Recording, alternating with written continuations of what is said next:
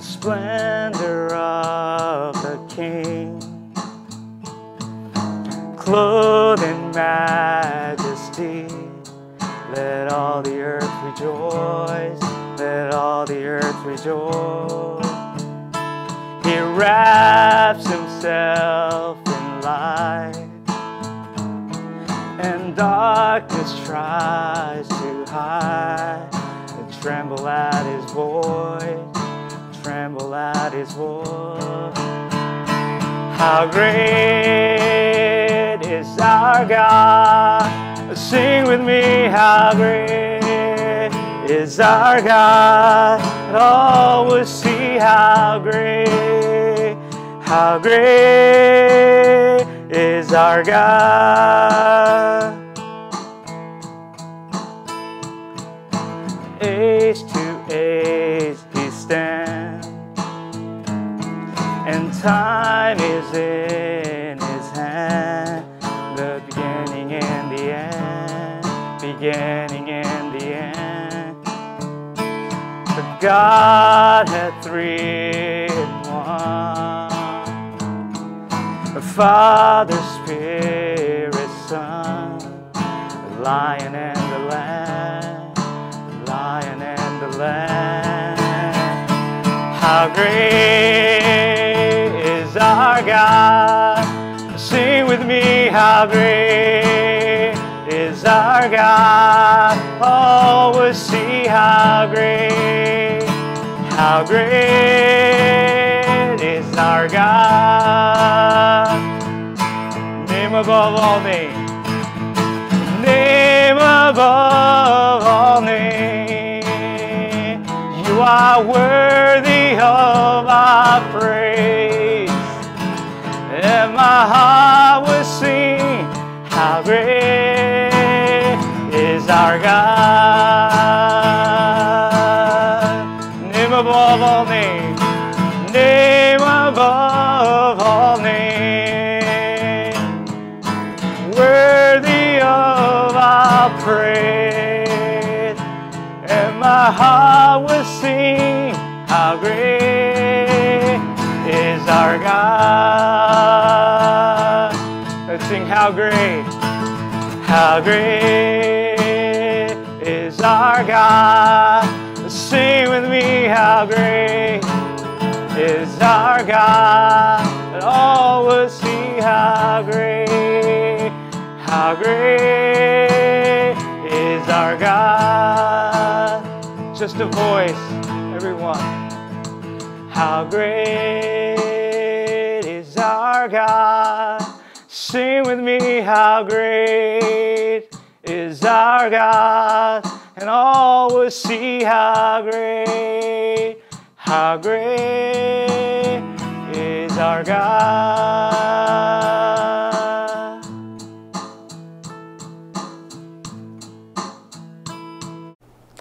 Well, welcome to Friday Night Bible Study. I'm so glad you're here. We're going to have a wonderful time together as we are speaking about church for last month.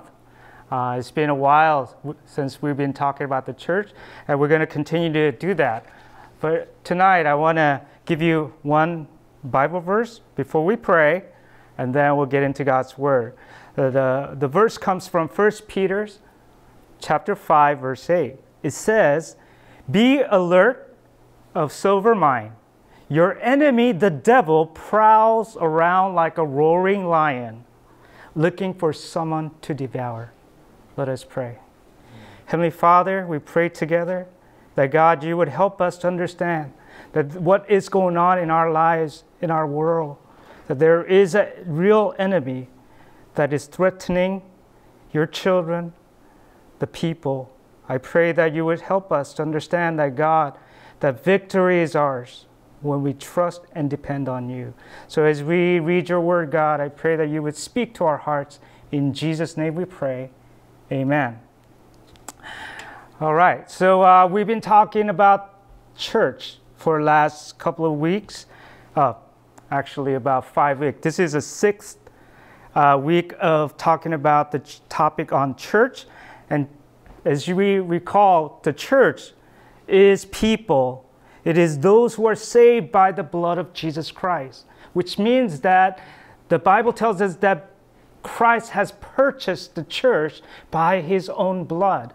That means that we're bought with a price, with Christ's blood, that we're all come together and we become a church. So church is a people. It's not a place or it's not a building, but it's people of God. We are the church. So first thing that we talked about is that in Christ, God joined us together, all the believers together, to become a temple of God. It's a holy temple of God where his Spirit dwells. That means that church is like people coming together, becoming a place of worship, that we together are the church. We are the temple of God. So second thing that we talked about was that we are the citizens of heaven. That means that our destination, the church, final destination, it will be in heaven. We will be caught up together to join God in heaven, where God himself is the King. Lord Jesus Christ is the King, and we are his people. We're going to be in the kingdom of heaven together, where he rules over our lives finally. And so we are the citizens of heaven. Another thing that we talked about is that we are the family of God. Spirit testify with our spirit that we are allowed to call God Abba Father. Abba Father. Abba means daddy. And we could call God our Father, which means that God describes himself as our Father. And that means that if everyone is saying that he is our Father, then what makes us is that we are brothers and sisters in Christ. That means that we are in the family of God. The Bible said you must be born again in order to go to the kingdom of heaven. What does it mean to be born again? Born again means that you are born into a new life. We are born into a new life. This is the way that we go to heaven. And the way that happens is that we're born into this new life, we're born into the family of God. Now we are together as a family of God as we place our faith in Jesus Christ. Fourth thing that we talked about is that the church is like the body of Christ. We are like the body. Christ is the head, and we are the body, the church.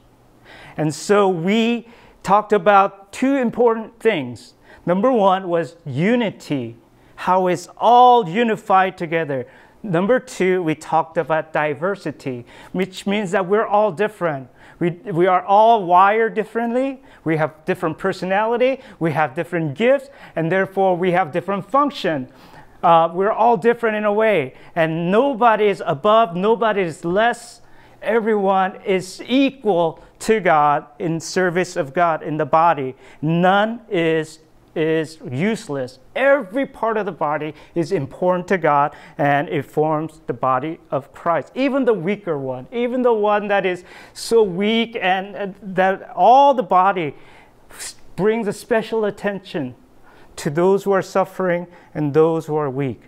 And that's what the body does. And so there's a diversity. There's different function in different parts of the body. But you know what? They're all unified, serving the Lord Jesus Christ, loving the Lord Jesus Christ, bring the whole health to the body. We are all joined together, unified, because Christ is the head of the church.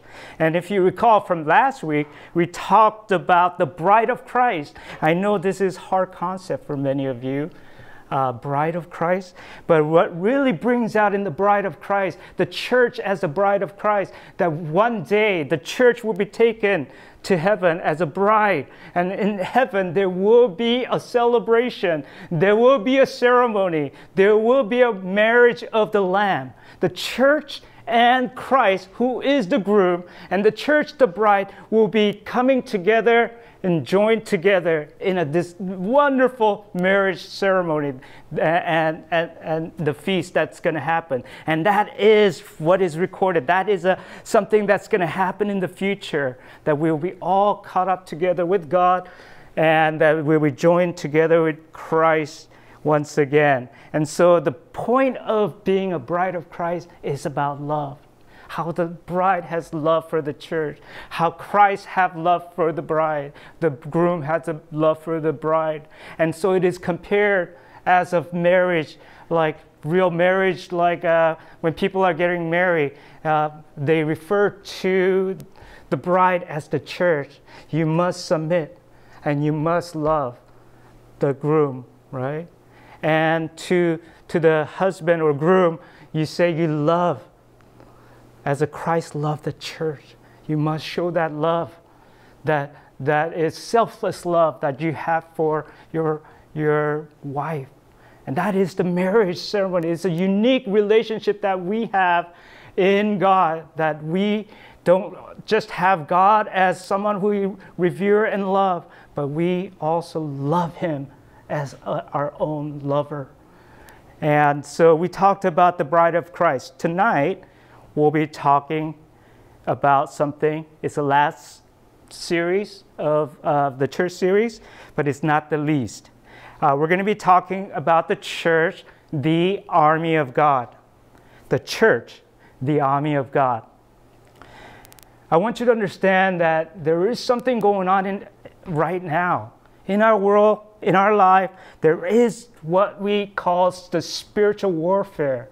There is a battle that is happening all around us continuously. And this devil and Satan is real. As you believe God is real, I want you to understand that Satan and devil is real as well.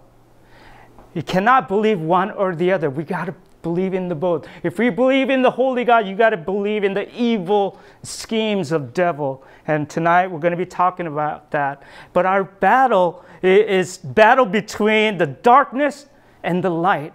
We're talking about the good and the evil. We're talking about battle between Christ and the Antichrist.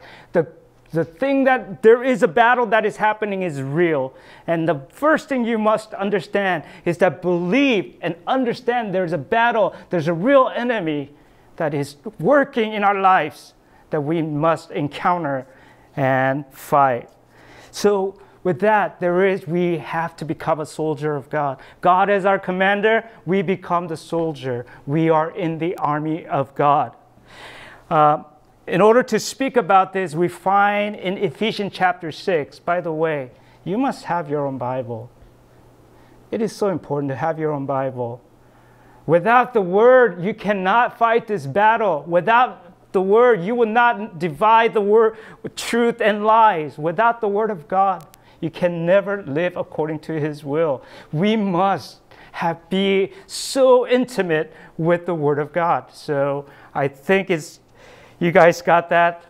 Being in our ministry, we've been enforcing you guys to have your own Bible. It is vitally important that you have the word of truth. So if you have your Bible, turn your Bible to Ephesians chapter 6. We're going to go through verse 10 through 19. So open your Bibles to Ephesians chapter 6, verse 10 through 19. And we're just going to go verse by verse. And so here we go. Ephesians chapter 6, verse 10 says, "Finally, be strong in the Lord and His mighty power. Put on the full armor of God so that you can take your stand against the devil's scheme." I want you to understand, it says, be strong in the Lord and in His mighty power. This battle that we're talking about, this war that is happening, spiritual warfare that is happening in your life, in our world, is not fought with your own strength. It says, be strong in the Lord and in His might. This battle must be fought not with your strength, not your might, but it is by the might of our God. The mighty power of God. This battle is won through Him. The victory will happen, but victory must depend on God's power in order to win this battle.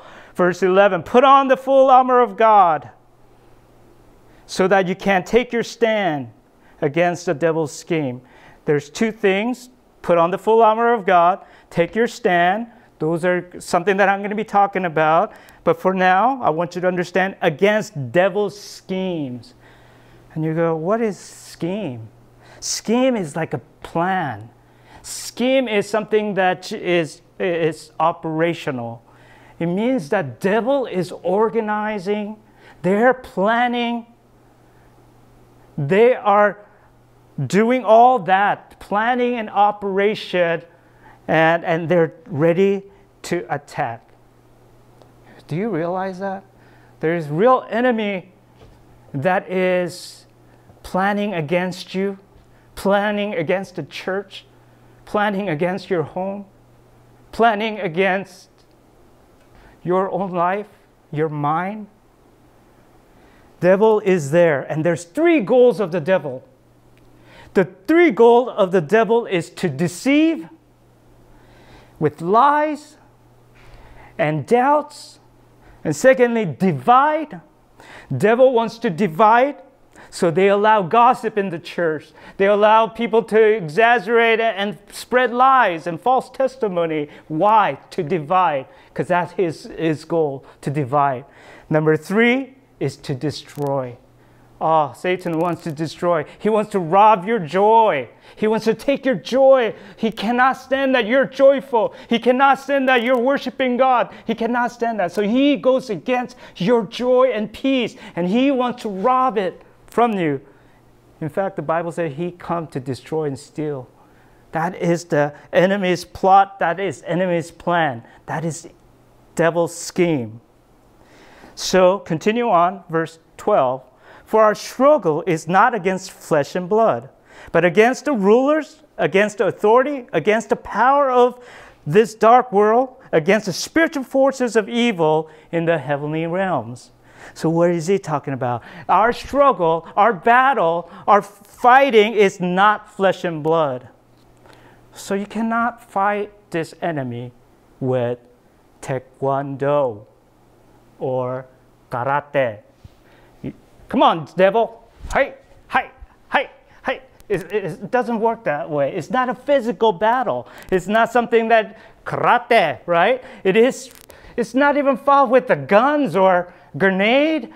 It's not that kind of battle. The battle is a spiritual battle. And so I want you to understand, our battle is not against people.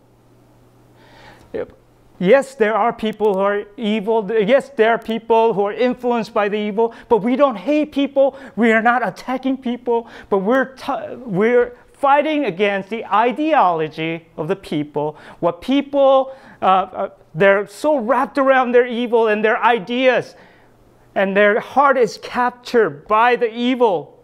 And so we fight against the battle of their heart, that they would lose in that battle, they would surrender to Jesus Christ. So we don't hate people. We should never hate people. We ought to love the people. We even have to love our enemy and pray for those who persecute us. So it is not the people that we're against, but the evil behind in that person's mind, evil behind their heart. We must win that battle through prayer, and we need to fight this spiritual dark forces of evil.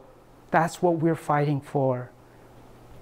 So Paul tells us in verse 13, therefore put on the full armor of God, so that when the days of evil comes, you may be able to stand your ground. So first thing, put on the full armor of God.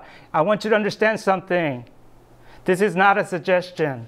He's saying, hey, if you want to, put on the full armor of God, but it is a command. It is a commanding, like a commanding officer. Put your gears on right now. Put on the full armor of God. This is a command that we are given as a church, as a believer. We must put on the armor of God in order to fight this war that is happening, the spiritual war. So that is a command. Second thing, it says stand your ground. What does that mean? Stand your ground. To stand. It is very, very important to stand. If you see boxing match, when people are, they're fighting, who wins? The one who will stand at the end. Just like the battle, who wins? Those who will stand on their feet. Everyone who has fallen has lost. those who will stand. So stand is such an important thing. That is a key of understanding this spiritual the armor of God. And that is that we must do everything to stand. We must fight till the end. We must stand in order to win. That's why in Ephesians here, in this several verses, we find 4 times Paul says, stand, stand firm, stand your ground, do everything to stand. Standing is the key in winning the battle. We must stand. If you have fallen, you must get up. You must stand up and not give up on this fight that God would allow us to win. So we need to stand. There's 7 spiritual weapons that is introduced in Ephesians chapter 6, and we're going to talk about each of them, 7 spiritual weapons. As Paul is in prison, as he writes these letters to the Ephesians, he sees the Roman soldier walking across, and everybody know, when they see the Roman soldier, because Roman was most powerful people at that time. And the Roman soldier had the right gear and ready for battle, and sees that and and he began to describe what Christian must be, what church must be. And that is to be ready in battle. Not physical battle, but the spiritual battle. So he speaks about 7 spiritual weapons. Number 1, again, verse 14 tells, stand firm then. And the first spiritual weapon is introduced, the armor, the belt of truth, buckle around your waist. The belt of truth, buckle around your waist. Now, when you see the belt, right, it is to hold your pants. As a Roman soldier, belt is everything. Belt is what holds everything together. Sort of like, those construction people or people who are electrician, they have a belt, different kind of belt. In their belt, there's all kinds of stuff, hammer, screws, and screwdriver, and all their equipment. It holds things together. So it is very central, and it is very important. And the truth, belt of truth, is not really talking about the truth of Word of God, because he's going to mention that later on. But what is truth here is really about being truthful. In Christian battle, you must first come in truth. You must become authentic. You must become real. You cannot come to God trying to put up a front, try to act like you're someone you're not. You must come as you are. And that is what holds you together, just like a belt. It is the central thing that we must come to God in honesty, that we must come to God in genuineness. We must not try to put up a show. We need to come to God as we are. The belt of truth is the key in the battle, and that we must come to God in humble genuineness and humility. And then this breastplate of righteousness. The breastplate is something that covers your chest area, and that is very important because vital organs are all in here. This is where we could breathe, and there's an organ that pumps all the blood circulating in your heart, in your whole body. It is a very central place. It must be protected. And so the breastplate of righteousness, breastplate of righteousness, that we are righteous before God, that we are holy before God, the holiness. So what are we talking about here? Are we not holy? Are we not righteous? Yes. Listen to me. Jesus declared that you are righteous before God. But you are holy before God. Right now, you are. I want you to understand something here. That God is already made you perfectly holy before God, perfectly righteous before God. Then do I have to do right? What if I do wrong, if I sin and I do that, and so what do? I want you to understand something. You're perfectly right before God. You're perfectly holy before God. But I want you to understand something, that you also have to practice. Positionally, you are holy before God. Positionally, you are righteous before God. But because we are righteous and because we're holy, we must practice that. And that is what we're doing. We are not doing it in order to be holy. We're not doing it to be righteous. We are already. Therefore, live in your identity, to live in the holiness, and to live in the righteousness. And so there's something that is already done and is being done now. And that is already done. Positionally, you're right before God. You're holy before God. But there's a practice, something that yet to be done, and that we live according to our identity and what God has declared. And so it is important. In the battle, you must guard your righteousness. Your holiness is going to be the key in the battling. If the enemy begin to point fingers in your sin and your willful sin that you continuously engage, then you cannot stand. So therefore, our position is already done by the Lord Jesus Christ, and that we are righteous before God, that we are holy before God. But the practices must be done now as we live according to our position, that we practice holiness and practice righteousness. And the holiness is a key, because the enemy will come after your sinfulness, and therefore we need to stand our ground. Verse 15. And with your feet, feed it with the readiness that comes from the gospel of peace. It's talking about the feet, and it is very important. The Bible says, all authority in heaven and on earth has been given to me. Therefore, go and make disciples of all nations, baptizing them in the name of the Father, of the Son, of the Holy Spirit, teaching them to obey everything I have commanded you. Behold, I'll be with you till the end of age.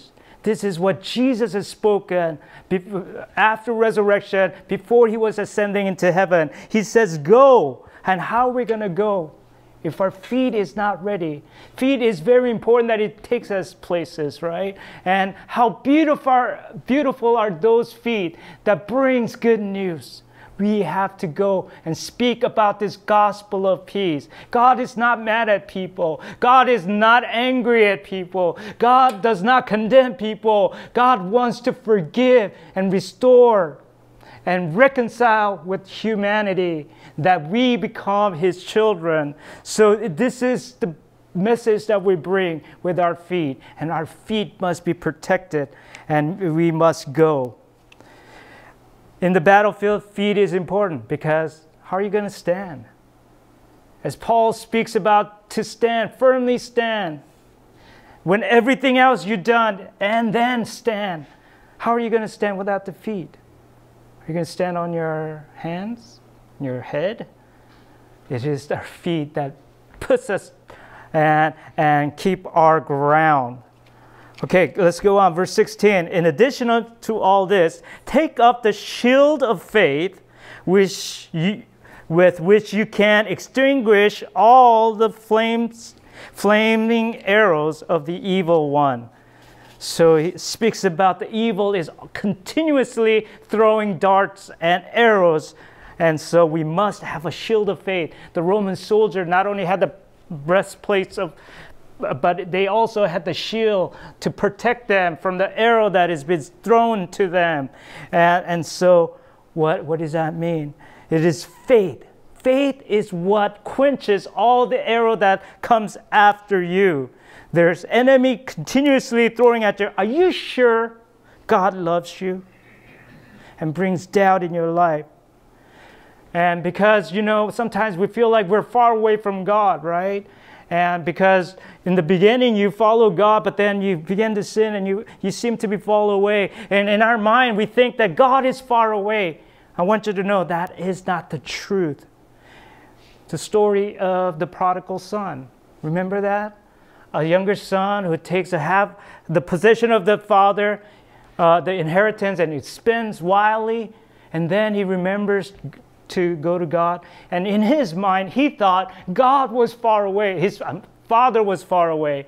He thought the Father, he cannot earn his love. We cannot be loved by him. And he thought he was so distant. But I want you to understand, the story goes on. The Father sees him first, and he runs after his son. You know, his Father's love never left him. You know that he was never distant from his heart. But sometimes in our mind, we think that God is far away because what we've done wrong, our sins, and we feel like God is far away. I want you to understand, God is near. God is near. We could come to him. His heart never left you. So we have to come to God and understanding that we are truly loved by God and we're not far away from God.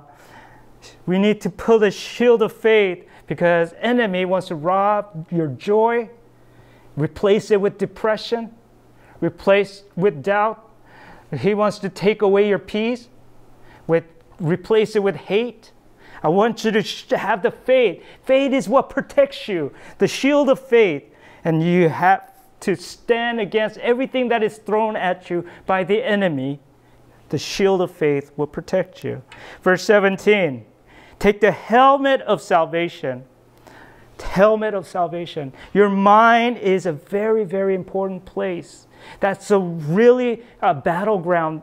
And we must put on the helmet of salvation, knowing that there's nothing could take away my love for God. Nothing could take away the love of God in my life. To understand that salvation is not by my choice, but it is something God has done for me. And that I secure myself knowing it is God who acted in my salvation. Not so much as I acted. All I did was to receive. And he did all the action.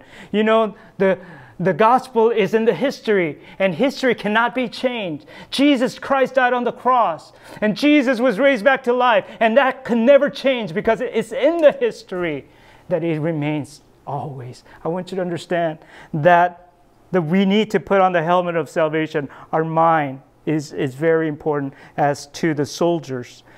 And then verse 17 continue on. It says, and the sword of the Spirit, which is the word of God. This weapon of sword is very important. Everything else is defense weapon. But the sword of the Spirit is what you fight with.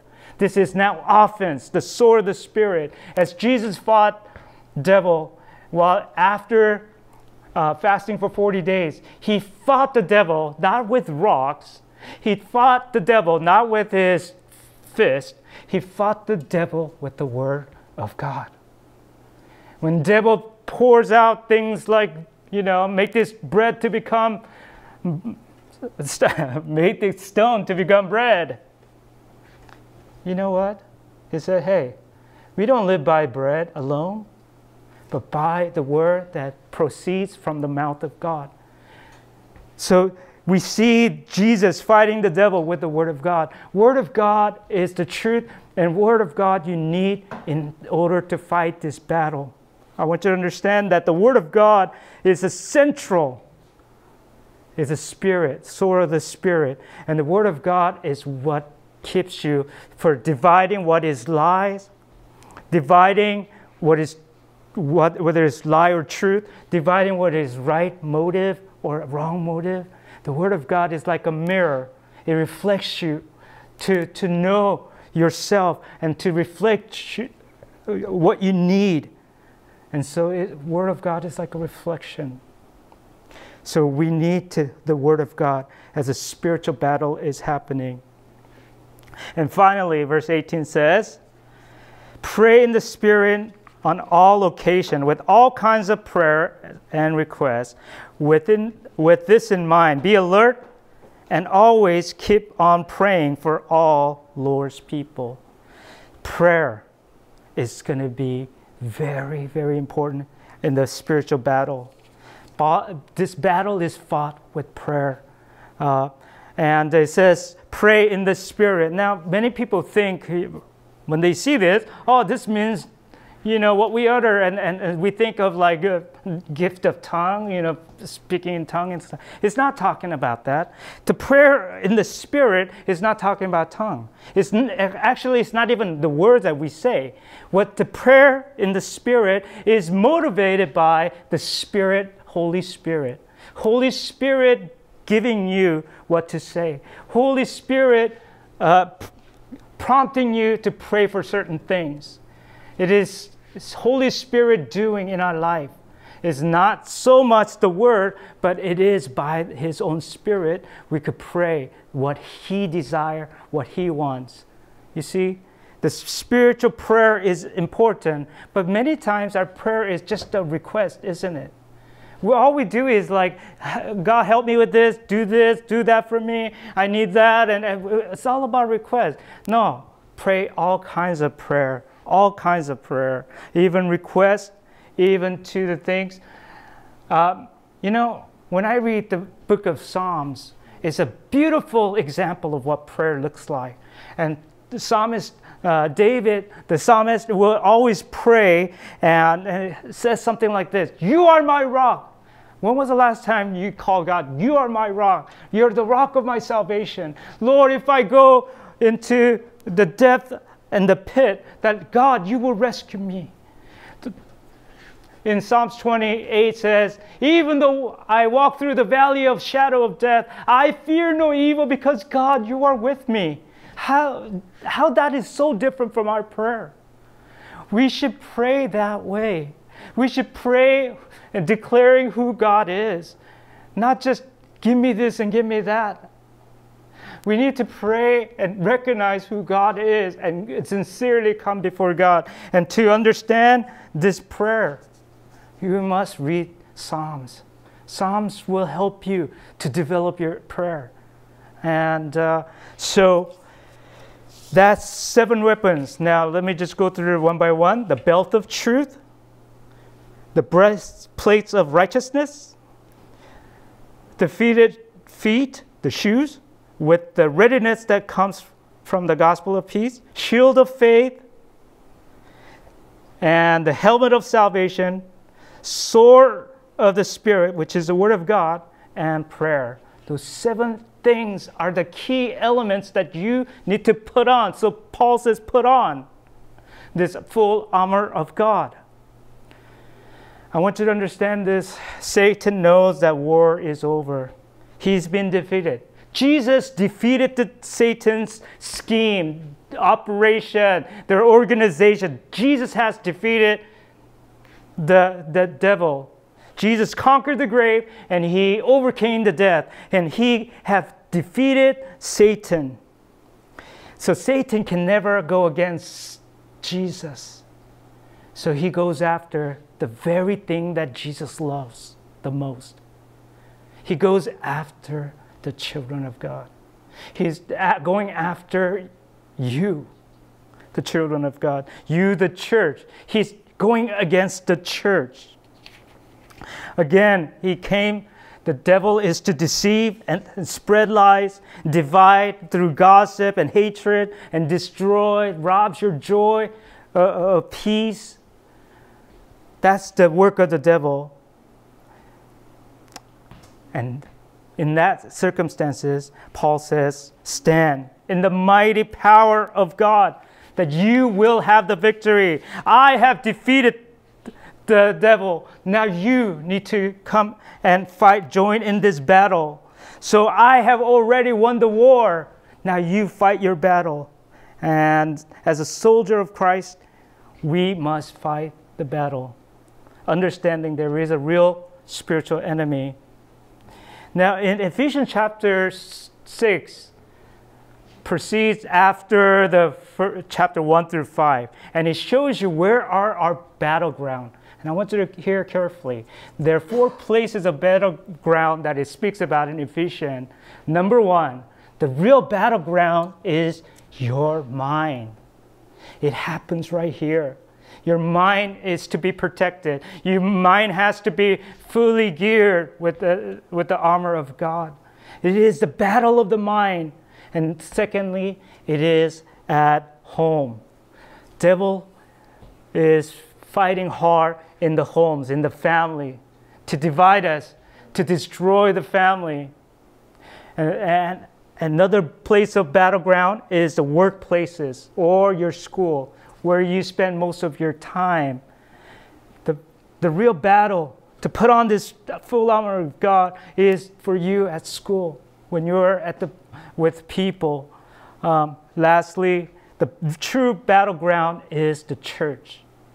Oh, devil wants to destroy the church. Oh, devil wants to do that. He wants to deceive people. He wants to spread lies and to divide the church. And that's his desire, that we become hatred and enemies to each other. And the church needs to be protected. Listen, we need to pull on the full armor of God and ready to fight this battle, because this battle is already won. The victory is ours. Jesus declared the victory. And in Christ, we have the victory. When we trust in Him, when we rely upon Him, when we pray, and we put on the full armor of God, then we will stand in this battle. Let us pray. Heavenly Father, we know that in our world, this continuously, Lord, tirelessly the enemy is plotting evil against us, Lord. And Lord, so many of our people in the church have fallen to depression. So many people are falling into division and hatred in their hearts. God, I pray that, Lord, that you would help us to put on the full armor of God and stand up and fight. For, Lord, you are great in battle, and you are our victory. In Jesus' name, amen. All right. It was so nice to have you here, and I hope you guys have a great rest of the Friday night, and I'll see you next week.